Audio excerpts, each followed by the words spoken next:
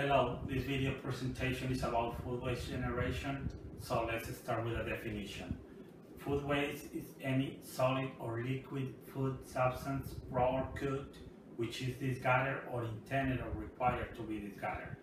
Food waste includes organic residues, such as carrots or potato peels, generated by the processing, handling, storage, sale, preparation, cooking, and serving of foods.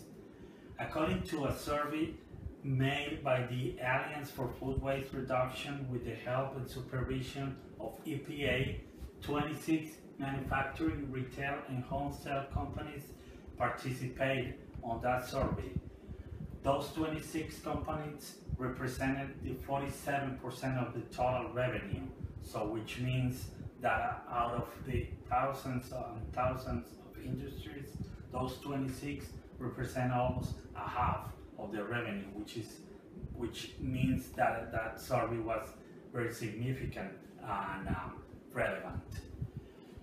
According to the survey, the food disposed was 4.1 billion pounds, of which 1.4 billion were donated to feed hungry and or to feed animals.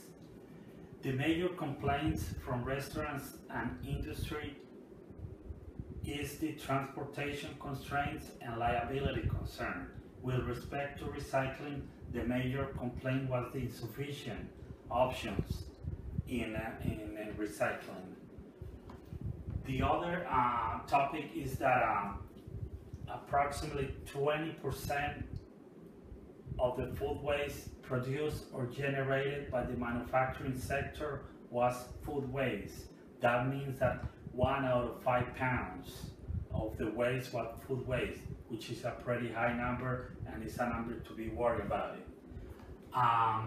In 2012 in US, the food waste generated was about 2% from industry, 10% was from the institutions, 11% from grocery stores, 33% was from full and quick service restaurants, and 44% was from residential.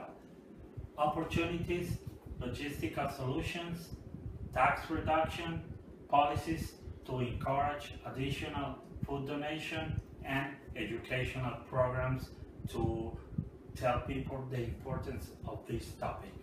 Thank you. Hello, I'm going to briefly speak on some of the implications of food waste in America. Now, one of the most obvious that occurs is the squandering of resources. Researchers estimate that Americans waste about 40% of our food. So for an average family of 4, that's between $1,300 and $2,200 per year.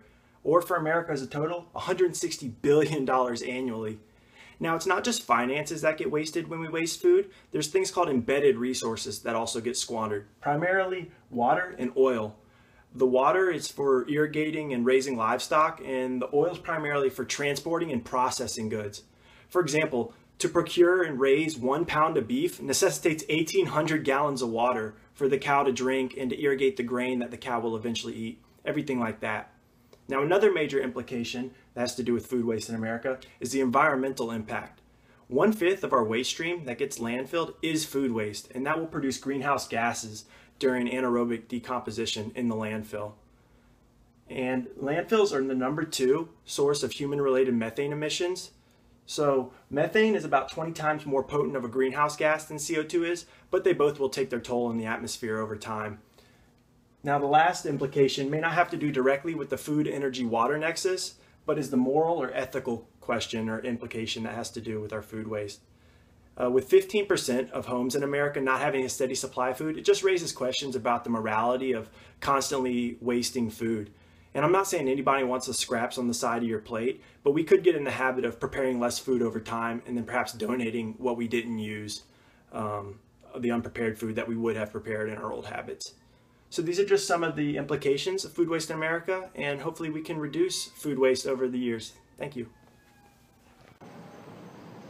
You see, one of the coolest things about my job as an engineer is I get to learn how to do things such as recycling, composting, and basically minimize the kind of stuff that we put in landfills and be able to reuse it into the environment. So here's what we're going to do. I actually have at my work, if you see behind me here, I have a special trash can just for my work. This is the Orlando Waste Paper Company. Now we can see here that there are certain things that we can't have. We cannot have garbage, hazardous waste, medical waste, yard waste. And pretty much the idea for Orlando is they really want to help recycle. That's one of the basic things that we can do to help minimize waste in the United States and around the world.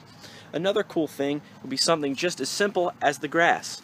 I'm going to give you one more quick yard tip that will help you to be able to preserve any food and food scraps that you have in your house.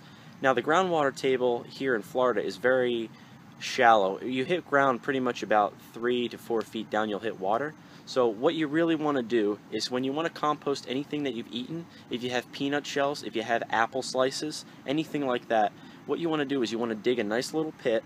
You want to get a piece of clear plastic that you can actually put over it to help heat all of the waste that you're putting in. So you dig a big hole, you fill it with organics, and then you cover it with the plastic. During the day, the sun heats it up, and when you add just a little bit of water, what ends up happening is you get a nice composting, and if you have a garden such as myself at home, you can use it for beautiful compost that'll really help your plants grow and provide more food for your house. Thanks for watching, guys.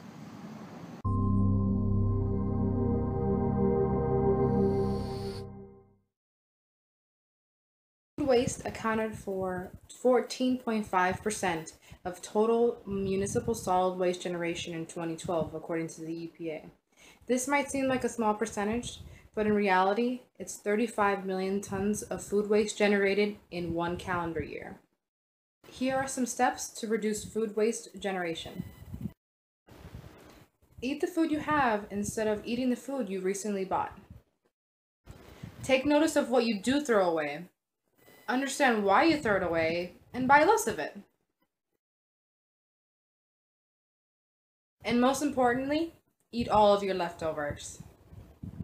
And when you aren't home, you should definitely consider eating out less. You save money, and you don't overeat, and you don't develop bad eating habits. But when you are at a restaurant, only order what you can finish.